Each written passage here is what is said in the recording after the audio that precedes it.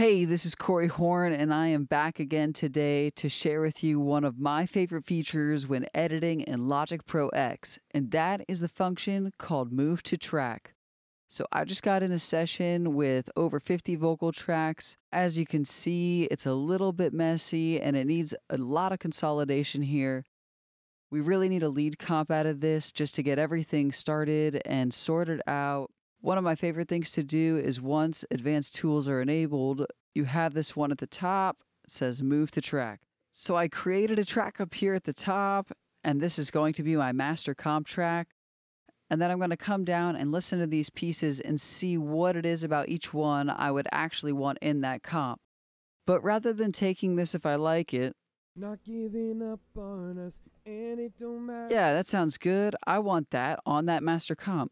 Well, typically people click, drag it, drop it, you can copy it. But in sessions this large, it's really difficult to keep this stuff clean, neat, and ready to go. You want to try and get rid of as many of these as you can. One of my favorite features is this Move to Track. As long as you're selected on one of the tracks on the left, the one that we just created, then any other region that you click and then click Move to Track will place itself right in the timeline that we just created. Now let's say we wanted to do the same just to finish building it out. Again, we're going to clip it out and then we're going to hit Move to Track. We're going to take this, we're going to fly this up there. You can also use the key commands, which I highly recommend, which is Control-Shift-T, and it will just go right up there. If you need that same audio again, all you have to do is grab the end of that region and drag it back over to the left or right. All of that information is still in there. All you're doing is making a copy of it anyway.